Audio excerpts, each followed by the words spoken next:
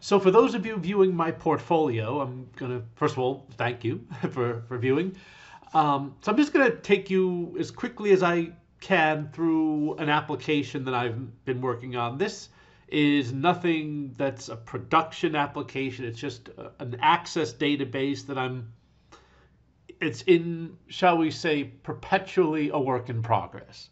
And I use it as a a way to kind of test out new skills as I learn them, and just kind of, I need some vehicle to put everything into. So this is by no means a production application. There are features that are certainly missing. I'm adding to things all the time. So this is not a finished product by any means, but it'll give you just kind of a sample of what I'm able to do and what I've done in the past.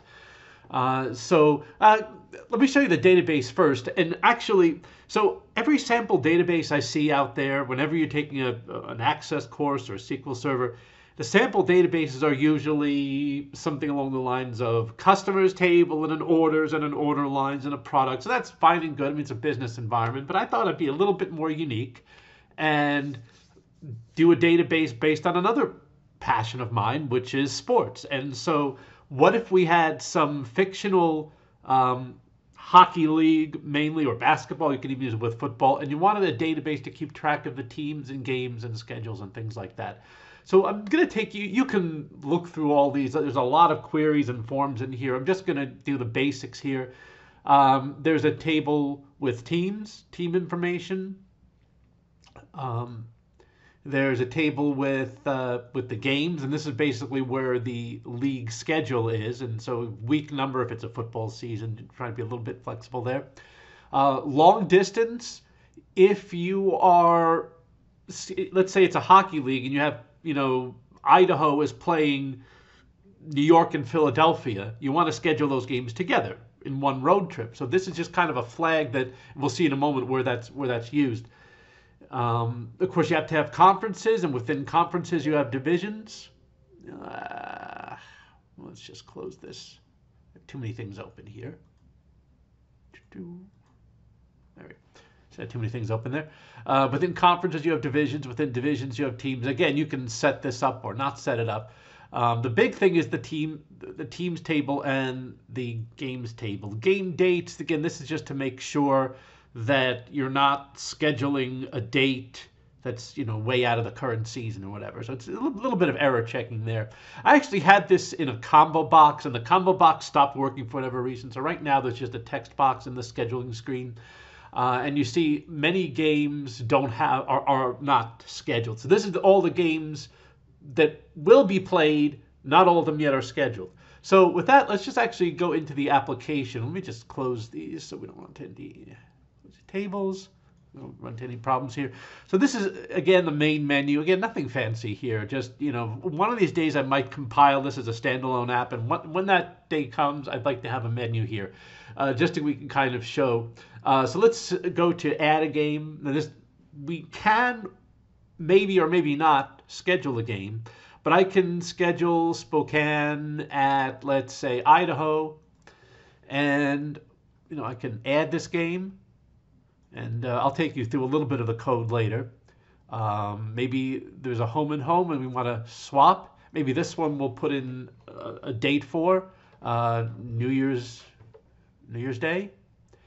Right now there's no check for the dates. I had that game dates table, and I had this in a combo box because what I was trying to do is put together logic that would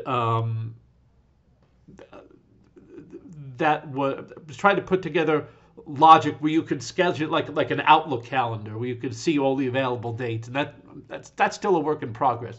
But you can schedule it with a date, with a date in advance. So let's go. Let's say we're done here. It's going to close that and open it up. And again, I don't have all the error checking in here yet. I've been working on this database for a couple of months now, and every few days every week or two I'll add something in here. Let's look at the league schedule. This is one I'm particularly proud of. It's a simple interface. I can search the league schedule. If I want to see all of Seattle's games, let's say, put Seattle, all games where Seattle's either the home or away teams. I'll click or. If I click and, nothing's going to happen here because there's no game where Seattle's the home and away team. If I want to see all of Seattle's away games, let's say, or let's say all of Spokane's away games, I'll leave this one blank and I'll select or. So home team is Spokane or nothing. If I want to see their away games, well, I'll swap and I'll again put or. If I want to see the matchup between any two teams, let's say Spokane and Saskatoon, let's say, I can put the both in there and say and this will only show Spokane at Saskatoon, or I can swap and do and. Or is not going to mean much here. Saskatoon away or Spokane home, that doesn't have much of a meaning there. I'll go through the code for that later. That's kind of the big thing here. Team games, you can see the games for a particular team. Again, this is also a way to schedule. So if I want to schedule this game on this date, okay, it went away. That's because that was Grand Rapids. This is I think this might be the one. I think this might be the one I just scheduled. It shows on the scheduled games. I can filter these by away games. Remember I mentioned there was a long distance. If you're scheduling, there we go. If you're doing scheduling, you want to see all of that team's long distance opponents. Whether it's long distance or not, of course, is a matter of opinion. I would say if you're in Quebec, you're going to want these West Coast games. Try to schedule these together, or I mean, in groups. Right? So there's a reason why you would want to filter out just the long distance games. So I think that's it for this, and you can kind of do just away games, away and long distance. I don't know why you would do long distance home and away, but you can do that if you want. Return to the main menu. Let's see, where did we leave off? Game count. The only reason I put this in was when I'm entering games, not necessarily scheduling, but entering games, I want to make sure they have the right number of home and away games. That's really the only purpose. This doesn't really serve much of a purpose other than that. What else? Team games we did. Oh, so if you want to play games, so now I can select a date, and this box gives me any date that is scheduled, has a game scheduled on it. If I double click on, let's say, November 3rd, I know it's past November 3rd now, but then I can double click a game on November 3rd to select it. Now you see it fills in the abbreviations for the home and away team.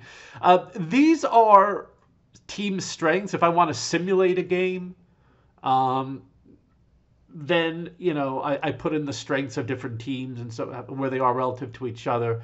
This is again arbitrary. It kind of makes one team more likely to win a game than the other.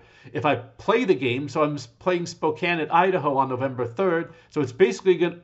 Oh, the game's been played already. Okay. This one? There we go. Okay, so again, I just simulated the game as a best of 5. So Calgary won this one over Grand Rapids. So I'm just going to say yes, record the result. If I try to select the game again and say play, see the game's played already. So that logic we do have, and it's not going to allow you to play a game twice. That's pretty much all there is. Okay.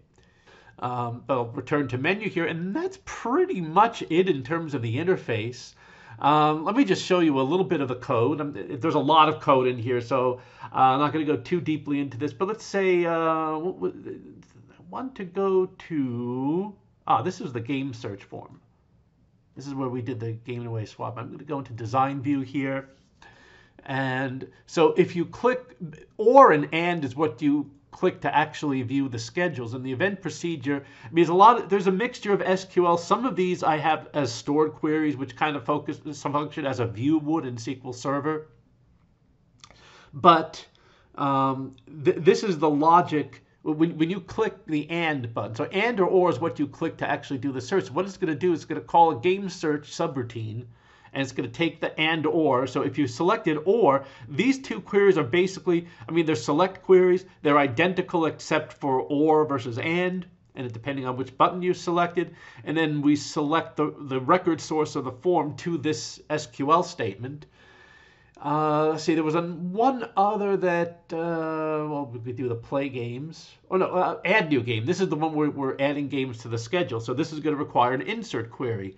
And again, you know, we check, I don't know why I didn't name that button, but basically CBO home, CBO away, these buttons, let's go to the form.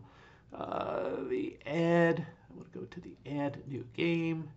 And so these basically, these select games from, directly from the teams table. All right. So basically, it's just the insert query that is used for that.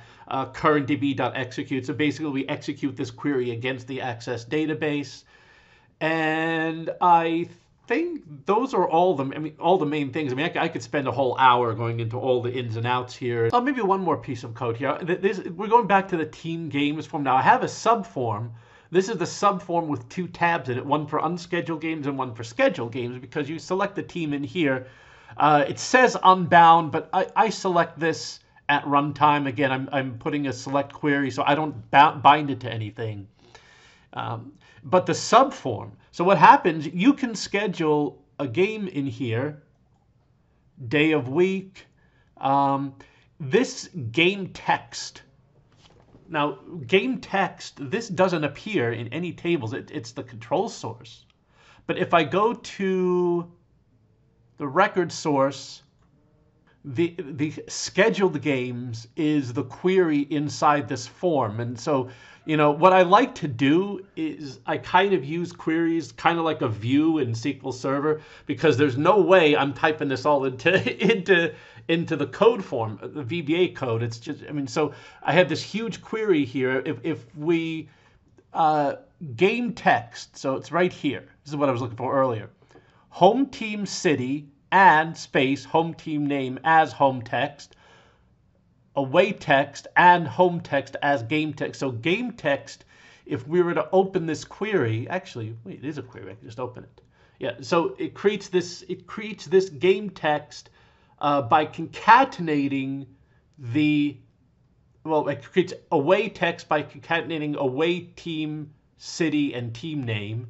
Home text by concatenating home team, city, and team name, and game text by concatenating away text and home text with the ampersand in the middle. That's what I was looking for earlier.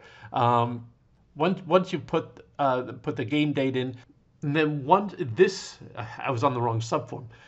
Game date, once this is what I was looking for, after update brings you to this whole big thing. You know, we do this SQL. Make sure that there's a team selected. We're going to find that game in the schedule, and then basically we're going to do this whole selection. And this is the logic that allows us to not double schedule a game, because what we're doing is we're basically saying, okay, I want to find all the games that this team is playing on this date.